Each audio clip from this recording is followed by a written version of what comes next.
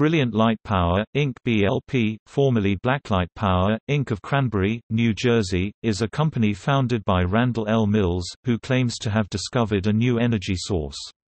The purported energy source is based on Mills' assertion that the electron in a hydrogen atom can drop below the lowest energy state known as the ground state.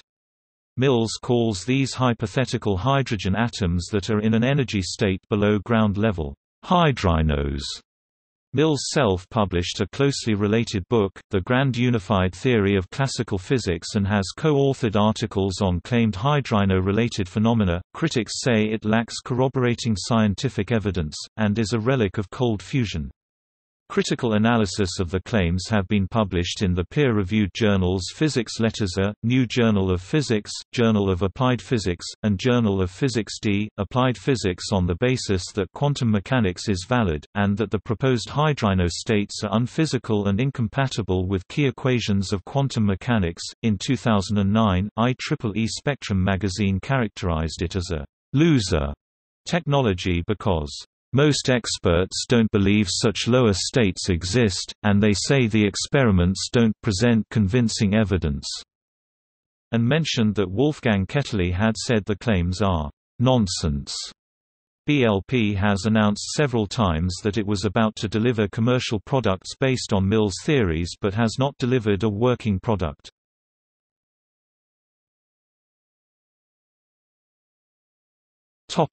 Company. The company, originally called Hydrocatalysis Inc., was founded in 1991 by Randall Mills, who claimed to have discovered a power source that represents a boundless form of new primary energy, and that will replace all forms of fuel in the world. On April 25, 1991, at a press conference in Lancaster, Pennsylvania, Mills first announced his hydrino state hypothesis, which rejects the idea that cold fusion was occurring in studies surrounding the Fleischmann-Pons experiment. According to Mills, no fusion was actually happening in the cells, and all the effects would be caused by shrinkage of hydrogen atoms as they fell to a state below the ground state. Experimental evidence offered by Mills was in contradiction to known chemistry and was dismissed by the scientific community. By December 1999, BLP raised more than $25 million from about 150 investors. By January 2006, BLP funding exceeded $60 million. Among the investors are Pacificorp, Connective, retired executives from Morgan Stanley, and several BLP board members like Shelby Brewer, who was the top nuclear official for the Reagan administration and chief executive officer of AB Combustion Engineering Nuclear Power, and former board member Michael H. Jordan (1936–2010), who was chief executive officer of PepsiCo Worldwide Foods, Westinghouse Electric Corporation, CBS Corporation, and Electronic Data Systems. In 2008, Mills said that his cell stacks could provide power for long-range electric vehicles, and that this electricity would cost less than 2 cents per kilowatt-hour. In December 2013, BLP was one of 54 applicants to receive $1.1 million in grant funding from the New Jersey Economic Development Authority.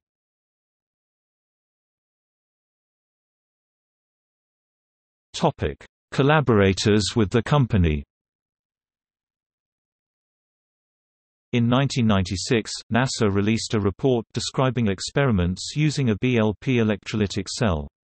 Although not recreating the large heat gains reported for the cell by BLP, unexplained power gains ranging from 1.06 to 1.68 of the input power were reported, which, whilst admitting the existence of an unusual source of heat with the cell, falls far short of being compelling.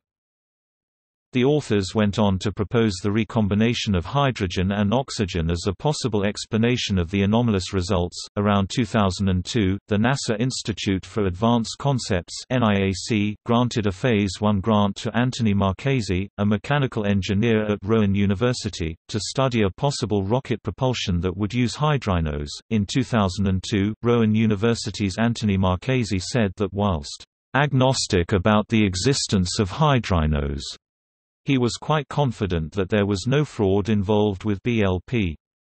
Although his NIAC grant was criticized by Bob Park, Marchesi said, "For me to not continue with this study would be unethical to the scientific community. The only reason not to pursue this would be because of being afraid of being bullied."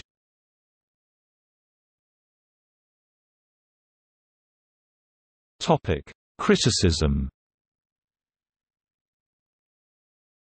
In 1999, the Nobel Prize-winning physicist Philip Warren Anderson said he is "sure that it's a fraud." And in the same year another Nobel Prize-winning physicist, Stephen Chu, called it "extremely unlikely." The following year, a 2000 patent based on its hydrino-related technology was later withdrawn by the United States Patent and Trademark Office (USPTO) due to contradictions with known physics laws and other concerns about the viability of the described processes. Citing Park and others, a hydrino laser patent has not been withdrawn by the USPTO. US 7,773,656. An April 2000 editorial column by Robert L. Park and an outside query by an unknown person prompted Group Director Esther Keplinger of the USPTO to review this new patent herself. Keplinger said that her main concern was the proposition that the applicant was claiming the electron going to a low orbital in a fashion that I knew was contrary to the known laws of physics and chemistry, and that the patent appeared to involve cold fusion and perpetual motion. Keplinger contacted another director, Robert Sparr, who also expressed doubts on the patentability of the patent application. This caused the USPTO to withdraw from issue the patent application before it was granted and reopen it for review, and to withdraw 4 related applications, including one for a hydrino power plant. In 2000, a law firm engaged by BLP sent letters to 4 prominent physicists asking them to stop making what it called defamatory comments. The physicists had been quoted in The Village Voice, Dow Jones Newswire and other publications as dismissing BLP's claims on the basis that they violated the laws of physics. In response, one of the physicists, Robert L. Park of the American Physical Society, said that if BLP sued, he was confident the scientific community would lend its support and that the court would side with the physicists. Park later wrote that a number of the recipients of the letter, who had responded honestly to questions from the media, had since fallen silent. Scientists, Park wrote, are easy to intimidate since they are not rich enough to risk costly legal actions. In May 2000, BLP filed suit in the U.S. District Court of Columbia, saying that withdrawal of the application after the company had paid the fee was contrary to law. In 2002, the district court concluded that the USPTO was acting inside the limits of its authority in withdrawing a patent over whose validity it had doubts, and later that year, the United States Court of Appeals for the Federal Circuit ratified this decision. Applications were rejected by the UK Patent Office for similar reasons. The European Patent Office (EPO) rejected a similar BLP patent application due to lack of clarity on how the process worked. Re-examination of this European patent is pending. Robert L. Park, Emeritus Professor of Physics at the University of Maryland and a notable skeptic, has been particularly critical of BLP since 1991. By 2000, Park remained skeptical, stating, "Unlike most schemes for free energy, the hydrino process of Randy Mills is not without ample theory. Mills has written a 1,000-page tome, entitled, The Grand Unified Theory of Classical Quantum Mechanics, that takes the reader all the way from hydrinos to anti-gravity. Fortunately, Aaron Barth has taken upon himself to look through it, checking for accuracy. Barth is a postdoctoral researcher at the Harvard-Smithsonian Center for Astrophysics, and holds a Ph.D. in astronomy, 1998, from UC Berkeley. What he found initially were mathematical blunders and unjustified assumptions. To his surprise, however, portions of the book seemed well organized. These, it now turns out, were lifted verbatim from various texts. This has been the object of a great deal of discussion from Mills' Hydrino Study Group. Mills seems not to understand what the fuss is all about. Park. By 2008, Park continued to express his skepticism. Blacklight Power (BLP), founded 17 years ago as hydrocatalysis, announced last week that the company had successfully tested a prototype power system that would generate 50 kilowatts of thermal power. BLP anticipates delivery of the new power system in 12 to 18 months. The BLP process, discovered by Randy Mills, is said to coax hydrogen atoms into a state below the ground state, called the hydrino. There is no independent scientific confirmation of the hydrino, and BLP has a patent problem. So they have nothing to sell but bullshit. The company is therefore dependent on investors with deep pockets and shallow brains. Park. In 2008, Robert L. Park wrote that BLP has benefited from wealthy investors who allocate a proportion of their funds to risky ventures with a potentially huge upside, but that in the case of BLP, since the science underlying the offering was just wrong, investment risk was, in Park's view, infinite. Various scientists also voiced their opinions as far back as the 1990s.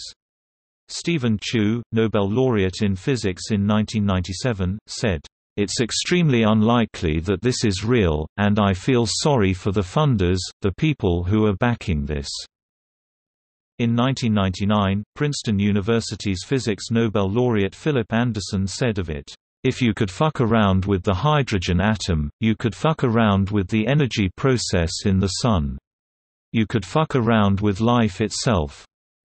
Everything we know about everything would be a bunch of nonsense. That's why I'm so sure that it's a fraud." Wolfgang Ketterle, a professor of physics at MIT, said BLP's claims are nonsense, and that there is no state of hydrogen lower than the ground state. Michio Kaku, a theoretical physicist based at City University of New York, adds that the only law that this business with Mills is proving is that a fool and his money are easily parted, and that there's a sucker born every minute. While Peter Zimmerman was chief arms control scientist at the State Department, he stated that his department and the Patent Office have fought back with success against pseudoscientists, and he railed against, among other things, the inventors of hydrinos. In 2009, the editors of IEEE Spectrum magazine characterized it as a loser technology because most experts don't believe such lower states exist, and they say the experiments don't present convincing evidence, and mentioned that Wolfgang Ketterle had said the claims are nonsense. BLP has announced several times that it was about to deliver commercial products based on Mills' theories but has not delivered a working product. Peer-reviewed criticisms. In the 2000s, several reviewed articles were published criticizing hydrino theory for being incompatible with quantum mechanics. For example, in 2005, Andreas Rathke of the European Space Agency, publishing in the New Journal of Physics, wrote that Mills' description of quantum mechanics is inconsistent and has several serious deficiencies, and that there is no theoretical support of the hydrino hypothesis. Rathke said it would be helpful if Mills' experimental results could be independently replicated, and suggested that any evidence produced should be reconsidered in the context of a conventional physical explanation. One inconsistency of Mills' CQM with quantum mechanics regards its inability to be reconciled with the probability density function in quantum mechanics. Rathke stated, however, while solutions of the Schrödinger equation with n in the same year, the Journal of Applied Physics published a critique by A. V. Phelps of the 2004 article, Water Bath Calorimetric Study of Excess Heat Generation in Resonant Transfer Plasmas by J. Phillips, R. Mills and X. Chen. Phelps criticized both the calorimetric techniques and the underlying theory described in the Phillips, Mills, Chen article. The journal also published a response to Phelps' critique on the same day. In 2005, Sisovich and others published a paper describing experimental data and analysis of Mills' claim that a resonant transfer model (RTM) explains the excessive Doppler broadening of the H-alpha line. Sisovich concluded that, the detected large excessive broadening in pure hydrogen and in any H2 mixture is in agreement with CM collision model and other experimental results, and that these results can't be explained by RTM. The collision model explanation for excessive broadening of the H-alpha line is based on established physics. In 2006, a paper published in Physics Letters A concluded that Mill's theoretical hydrino states are unphysical. For the hydrino states, the binding strength increases as the strength of the electric potential decreases, with maximum binding strength when the potential has disappeared completely. The author Norman Dombey remarked, "We could call these anomalous states homeopathic states because the smaller the coupling, the larger the effect." The model also assumes that the nuclear charge distribution is a point rather than having an arbitrarily small non-zero radius. It also lacks an analogous solution in the Schrödinger equation, which governs non-relativistic systems.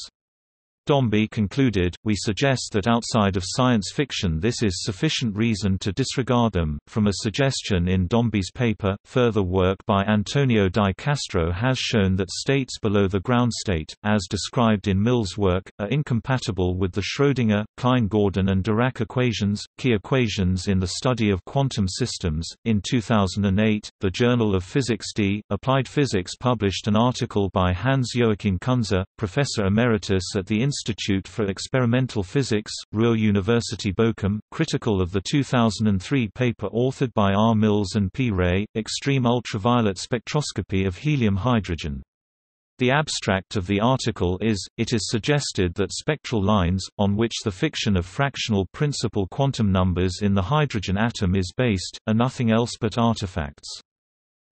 Kunze stated that it was impossible to detect the novel lines below 30 nanometers reported by Mills and Ray because the equipment they used did not have the capability to detect them as per the manufacturer and as per every book on vacuum UV spectroscopy, and therefore the observed lines must be artifacts.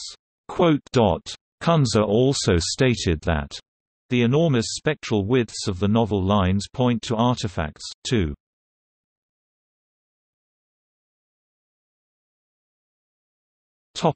See also: List of topics characterized as pseudoscience.